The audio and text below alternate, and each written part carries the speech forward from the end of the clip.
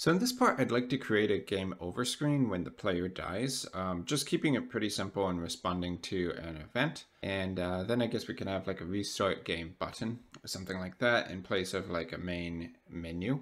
But before that, I do want to take this game stats canvas, go into it where we have the game stats panel, and I'm going to make the panel less transparent. So if we take the theme in the game, the defaults, and I'm going to add a panel item type, then we're going to want to take the panel color, which is under the panel tab for style box flat. So we'll add that as a property we can edit, open up, I think style box flat. Yep. Okay. And then we can change the background color that we have by default. And then that will include the alpha as well. So it won't show right here because the game stats is currently not on the main gameplay window. But if I go to gameplay, it should update for that. So we hit play. Okay, we can see that it's only lightly transparent. So we can increase or decrease the transparency as we need with this background color. I might want it to be a little bit more solid even. So we hit play again, test it. Okay, it's pretty easily visible no matter what's under it on the screen. So that's kind of what we're looking for. Now we can start on the game over. So for the game over on our player, we emit when it dies through the combat state. So that would be a pretty easy way to throw in a game over scene. If I edit the vSource and then edit the combat state script, we can see that that occurs when an object that's player type dies. If there's only going to be one player object in the game, that should probably be fine. So player deaths will increment, but we might not want to respond directly to the player deaths changed signal because that value can be set outside of report death occurring. So what we might want is another signal for game over, and I'll emit that down here when the player deaths increments. So let's say game over dot emit. Okay, so then when a death is reported, we do the game over signal, and from that game over signal, we can have a UI pop up. So we'll need to create a game over UI. It'll probably be something like a panel. So I'll change this control type to a panel that will cover the whole screen. Let's do a theme override and give it a style box of pure black. That way, when it fades in, it'll just completely cover everything. So this will be the game over panel. I'll save it in the UI. And also rename this node game over panel. Let's give it a script. Okay, and inside of the script, we're going to need a reference to the combat state. So export var combat state, type combat state. We'll quick load that from the project in the inspector. Okay, and when we assign it, we want to make sure that we connect to its signal. So set value, combat state equals value. So we can say if is instance valid combat state. Yep, combat state. Then we'll connect to its game over signal, game over, and that's actually disconnect here. So on game over. And then we copy and paste this below when we set the new combat state and make it a connect. Okay, now we need the function on game over. So that's where we're going to show the UI. And actually, as a result, I think I want this node to always be active. The panel itself will actually be a child of this. So I'm going to right click and attach a panel underneath it, which is going to have that theme override. So style box flat, pure black. And then the root node will just be a control.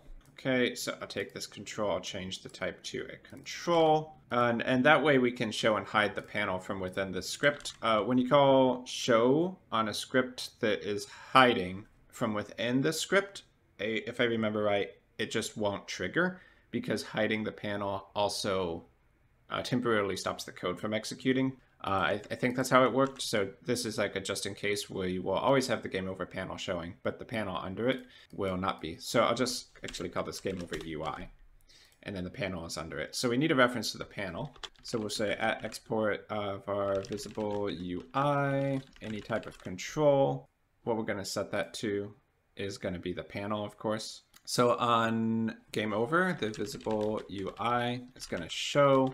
And then on ready, function underscore ready, we're going to say visible UI.hide. Okay, now we can click on game over UI, assign the panel as the visible UI. And that'll pretty much be the basics. So let's hit play and see if we can get a game over to occur. And you know what? I'm going to increase the enemy damage temporarily. So weapon stats enemy, or invader collision weapon stats, which is make it 50 damage. So I guess going Super Nintendo Mario, where you die in 2 hits. Yep. Okay, so there we had the death occur, and we did not get the game over signal. So if I go into the panel, and let's see if we can get that to display there. Oh, actually, it's probably because we haven't added the game over panel to the UI. So let's look for game over panel on the file system and just drop it under UI. And we want to make sure that that stretches the whole screen. And game over UI, the scene, it's set to full rect. So let's make sure it's full rect inside of the UI as well. So this should be full rect. So maybe the UI above it is not full rect. So UI full rect, and then game over full rect. Hide show, because the panel also needs to stretch to full rect. So this panel layout, anchors, and then full rect. Okay, there. Now that should be good. Yep. Okay, we can hit play now. We'll get hit twice, and then it's going to show the game over panel, which means that our screen just turns black. Now, that is not super helpful because it doesn't really show much of what we need it to show. So let's jump into the game over UI, and I'll add a, let's say, rich text label, and I'm going to center it. So under layout, we go to layout mode, anchors, center. And I'm going to just say game over in the text. And let's expand this box a bit. I'll recenter it. And I also want to center the text. Let's do BBcode enabled. That way we can add some effects to this. Okay, maybe we don't want the size to be increased. I'll just reset that and reset the size. Let's see, fit content. Okay, so let's resize this to be the size we actually need it to be. In the rich text label properties, there's markup, custom effects. So we can add one in here. Let's do new rich text effect. Okay, let's expand the box and go to gameplay. We want to make sure it actually fits the screen when it's showing in game. So just expand it to what it needs to be so that we have our game over. Okay, I'm going to see if we can just paste the BBcode to get it to work. So with BBcode enabled, I'm just going to put this in. Okay, so we add a wave effect. So you could just kind of copy and paste this as is. I'm basically pulling right off of the Godot wiki on BBcode. So if we want that effect to end, we might also want to do a /wave. Not really necessary, but otherwise this would apply to any other text we add after it. So you can see after the /wave, it stops applying. We can also do rainbow. So let me put that in. Once again, I'm just copy and pasting. So we gotta have the left square bracket, rainbow, and then at the end we can do /rainbow.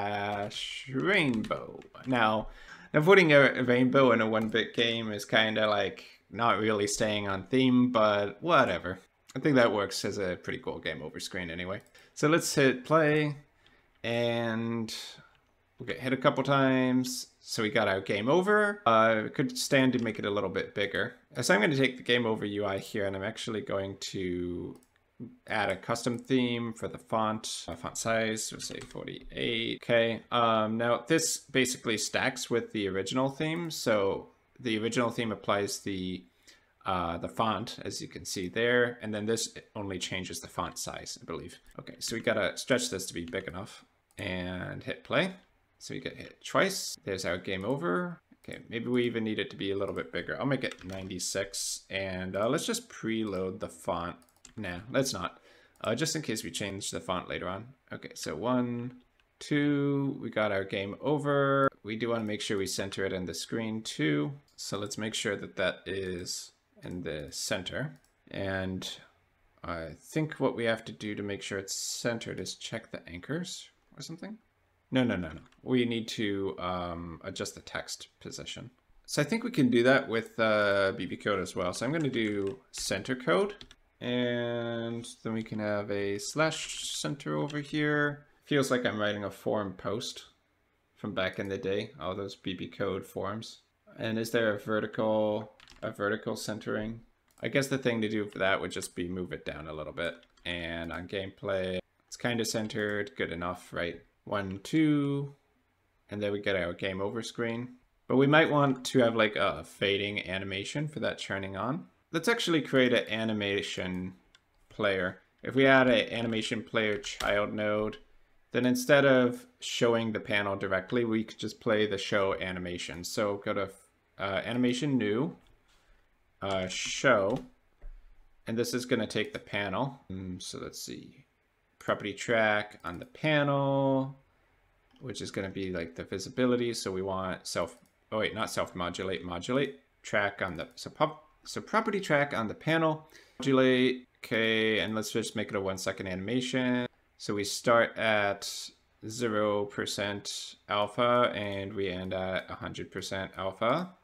Might need to zoom in and make sure that we set these keyframes right. So it should be 0 and 1.0, and then this goes to 100% alpha. If I hit play, okay, there you can see we have like our fade in. So in the game over UI, so instead of just showing and hiding, we also want to play the animation. So if we do export var animation player, uptype animation player, then we'll just do animation player dot play, and we're looking for the show animation. Okay, we need to assign the animation player, and that should probably be good to go. Let's get hit twice, and now we get a fade in for our game over. Cool, that actually worked pretty nicely. Let's see. So we do need a button to restart the game. So I'm gonna right click on the game over UI. We'll add in a button. We want to position it under the game over. So let's do a VBox, add child node, a VBox container, position rich text node on top, and add the button under it. Okay, gotta make sure the VBox container stretches to the whole thing. So in layout mode anchors, full rect. And where did my text label go? Expand vertical, I guess. And I guess this should actually be center. Okay, now I want to make sure it stretches to the child contents. Or we can just expand it kind of like this, I guess. Move it down a bit. Where's the button? Okay, these anchors need to be adjusted too. Okay, so we need our button to be below that, kind of in the center. Let's say restart, and we can position that there. So our restart button, I want to attach a script to it to tell it what scene to load. So let's add a restart game button script in UI. So we're gonna export var restart scene, which is a packed scene. This is going to be the gameplay. So if we quick load from our project, if we find gameplay.tscn, then we can completely restart the game. Now there might be some game worlds where instead of completely restarting all the systems, like I'm doing right now, just going for a new game, that you would instead load the world again, or you would load the level within the world, or you would load a save file. But this is just probably the simplest way to get started. So just keep in mind that you don't have to completely restart the game. You could just restart the level or load the contents of the same level or move your character to a save point, that kind of thing. So we're going to just tell the scene tree to change the scenes though. So function onPressed. We're going to take the tree. So get the scene tree, and then we're going to switch to scenes. Let's see, change scene to file, change scene to packed. I think that's what we want, which is restart scene. So that's going to completely restart our gameplay scene. It's going to restart the whole game. And the last thing we need to do is connect to the pressed signal. So function _ready. We're going to do pressed.connect on pressed. And that's pretty much it. So when the button is pressed, we change the scene to the restart scene, which is the gameplay. And I'm going to rename this button restart game button. So we hit save. I get hit a couple times, and then I'm going to hit restart. Okay, it did not work as intended. And also this is supposed to hide initially, so I forgot to put it under the panel. So let's do that. And now hit play again. We get hit a couple times. There's our button. We can restart. Let's see what the debugger says. I can't change to a null scene. Use unload current scene if you wish to unload it. So that's interesting. Let's do the unpressed. I'll hit play, and we'll see if it is in fact null when we get to that point. So I'm going to restart, and yes, it is null. Okay, let me try one more thing. Maybe it's because it's being loaded from within the parent scene. So I'll try a file path here. So this is going to be a string. We'll do export file. And then instead of change scene to packed, we'll do change scene to file. Put in the restart scene. And then we just put the path to the gameplay TSCN inside of here. Sometimes packed scenes are a little bit screwy, so we'll see if this works. So it does seem to be set in the inspector. If we do restart, oh, okay, there we go. We got that to load up. As you can see, the player deaths are still there. If we were to shoot enemies, I believe that statistic would also still be there as well. So there's a couple issues we need to work out. So if we want to reset the number of enemies that died whenever the gameplay reloads, we could do that. So I might add a script to gameplay, and then we'll reference the combat state. And just as an FYI, normally you would probably do this when you load the data, you just set the values. So like you load a new game and you set the values on load. So we could just say quick load here, and maybe we say function new game, and we say combat state dot enemies died equals 0. So we'll say function underscore ready, but I'm going to keep the player death count the same so that even when we restart, we know how many times the players died. Okay, last thing, the window here, when it's not visible, it's blocking the mouse input. So if you go and you hit play and you try left clicking to shoot, you'll see that it's not working because it's being blocked by the UI. So for the game over UI, let's jump into that. I'm going to click here. We want mouse to be changed to pass. And we want to make sure that the panel also is like that. So mouse pass. That means that even if you click here, the mouse actions can still pass through it. And under the rich text label, mouse should be pass as well. Yeah, we'll make that pass. But not for the game restart button, I think. So I'll hit play. Okay, we can't shoot still. Is the UI itself blocking it? Yes, it is. Okay, so let's make that pass. Now we hit play. We can shoot again. Yep, even if we're kind of in the middle here where the button is invisible. So if we get hit a couple times, our character will die. And then now we can hit the restart button. You'll see enemy slain restarted, but the player death count is still there. We can restart. Yep, okay, we get our health back, so it takes 2 hits. And that's looking pretty much as we want it to be for the game over screen. Yeah, so we have a player death count and an enemy slain count that restarts whenever the game restarts. So, pretty simplistic way of handling things. Obviously, with the new game thing, this would probably become a save and load data, or you can call new game if you want to restart the stats. But normally, I guess that would be from a main menu. I guess it's not really that different from what we just did, having the restart button there. But just keep in mind that like there's different ways of doing this, and you might need to adapt it a bit for your game. But that is pretty much the gist of having a game over screen, restarting the enemy's death count, and making sure that your UI does not block your mouse input so you can still interact with the character.